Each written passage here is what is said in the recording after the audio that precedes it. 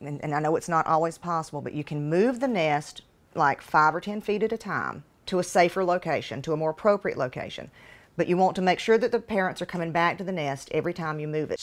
And I know it's not always possible, but you can move the nest like 5 or 10 feet at a time to a safer location, to a more appropriate location. But you want to make sure that the parents are coming back to the nest every time you move it. Easy. So, you can find out pretty easily, but do you have any idea about this woman's pronunciation? Does she have an accent? Can you tell me maybe what accent she has? So there's a question, and I'll answer this tomorrow. You can leave your answers on box. What is the lady's accent? She has an accent. It's interesting because some parts of her accent is very similar to my grandmother, especially when she said this. Yeah, a little bit there. And my grandmother is not, does not have this accent. She has a different accent, but that there's some similarities. So anyway, I was really surprised this killed almost everybody. I was really surprised. And many people just wrote appropriate. Really? That's different. Appropriate. Oh, yeah. So, yeah, these other ones are too. And let's go ahead and listen here. Let's go back and see what this lady says. And I know it's not always possible. And I know it's not always. And I know, so she says it twice, and I know it's not all, and I know it's not always possible, and I know. So once again, we got no D, and I know it's not always possible, and I know it's not, bring the S over here. I know it's not, not always, flap T. And I know it's not always, and I know it's not always, and I know it's not always possible. And I know it's not always possible, but, and I know it's not always possible, but, and I know it's not always possible, but you can move the name. But you can. So, C-A-N-C-A-N-T. Somebody just asked me about those pronunciations. So let's talk about them real quick here. C-A-N almost always will sound like kun. And C-A-N-T will almost always sound like can. Okay? That T can disappear. It can stop. It can be clean. I can't go. I can't go. I can't go. Perfect. Stop. Cancel.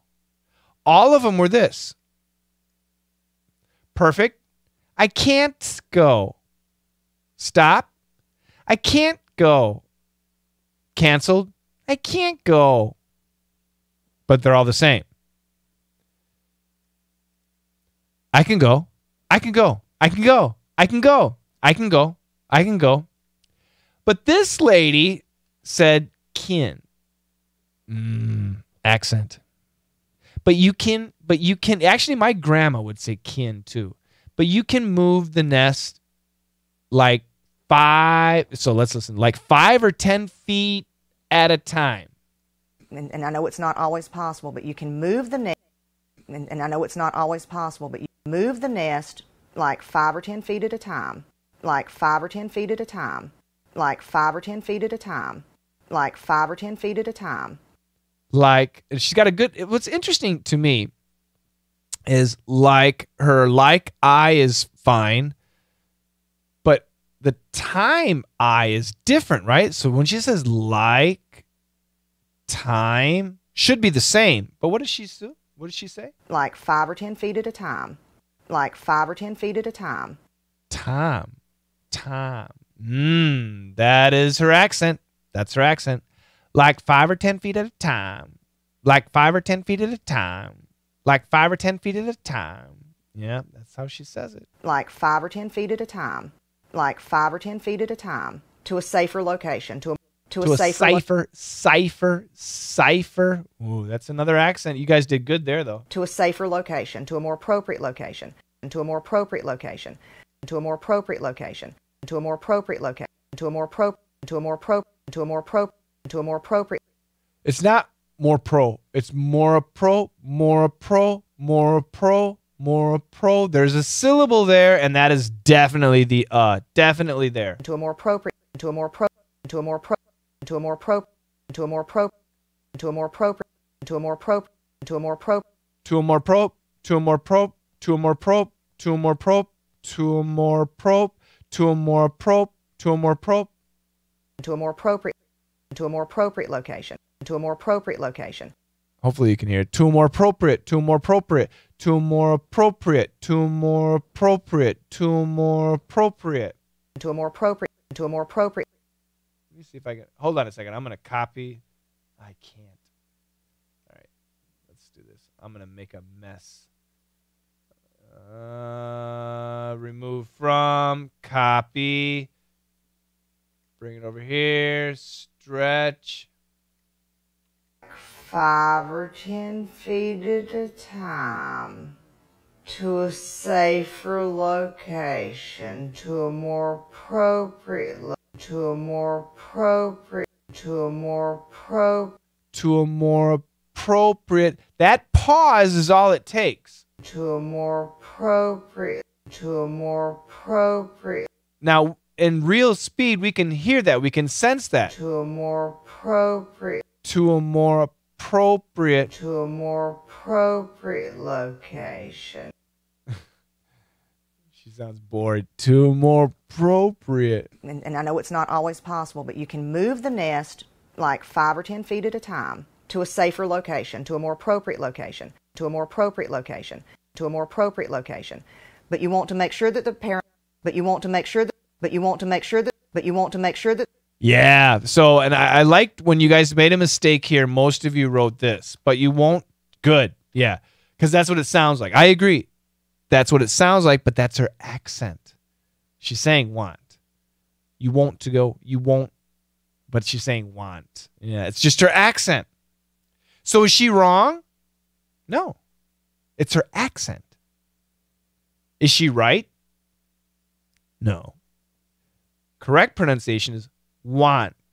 Want. Now remember, guys, I make pronunciation mistakes because in my head, where I grew up, the way we say it, it's still, some words are still in my head. And I just say our local, you know, the way I grew up. But there is a correct way. And in this case, want is correct, not won't. But in her accent, where she lives, everybody says won't. Okay? I want you to call me. I want you to call me. I want you to like me. Whatever. But you want to make sure that the parent, but you want to make sure that the, but you want to make sure that the parents are, but you want to make sure that the parents are coming back. But you want to make sure that the parents are coming back. Parents are coming back. Hear that S? Parents are coming back. Parents are coming back to the, parents are coming back to the nest. Back to the nest. Back to the nest. Back to the nest. Back to the nest. Back to the nest every time you move it. There you go. 2 times. First time, repeat after me. And I know it's not always possible, but you can move the nest. So if the nest is in a place you don't like, if you can, it's not always possible, but you can. If you can move the nest like 5 or 10 feet at a time. So you can have the nest. Don't go 10 meters. That's too far. You can go like 1.5 meters, maybe 3 meters. Okay. And that's about it. But then the birds will find it and they'll go back to the nest. And then you can move it again if you have to. So it is possible to move a nest, but step by step. Not a big distance. To a safer location. To a more appropriate location. Okay? See, these birds here, I like them, but there is a problem. They poop in the area. And later, right now, Mikey and Jimmy are, they're still pretty young. They don't really go outside and play here, but I'm sure they will when they're older. And then I don't want them playing by bird poop. So I'll probably have to move the nest. That makes me sad. Anyway, but you want to make sure that the parents are coming back to the nest every time you move it. So when you move it, make sure the bird's parents come back. Then you can move it again. Make sure they come back. Then you can move it again and finally get it to a good, safe place. That's the idea, okay? I asked you, where is this woman from? Her accent. She has an accent. Great answers. Hajime said, reminds me of 𝐿 from DDM 660. At the Red House, where white people and black people buy furniture. That was a great DDM. That's one of my favorite DDMs. And that 𝐿 was from North Carolina. That was North Carolina. North Carolina, South Carolina, boom, Georgia. Yep, this TV station's from Macon, Georgia, right in the middle of Georgia. Jans and Alex got it. Yeah, they got it. It was Georgia. And my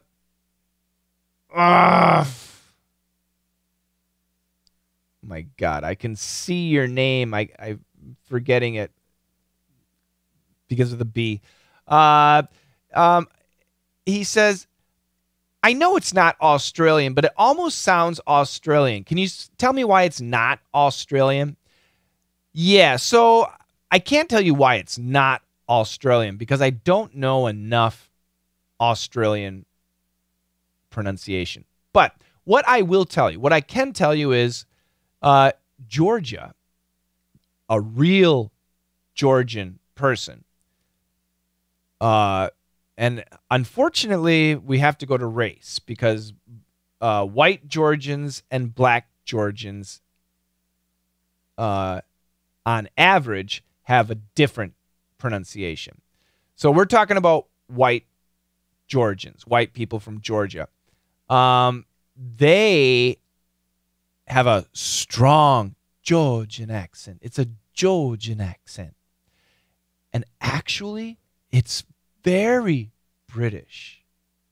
Now, when you listen to Georgian people speak, and then you listen to a British person speak, they sound really different. But when you analyze the pronunciation, you realize actually it's very similar.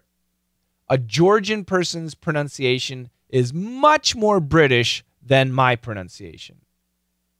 But when you hear it, it doesn't sound that way. So Australian English is actually a variation of British English. And I think that is where I want to...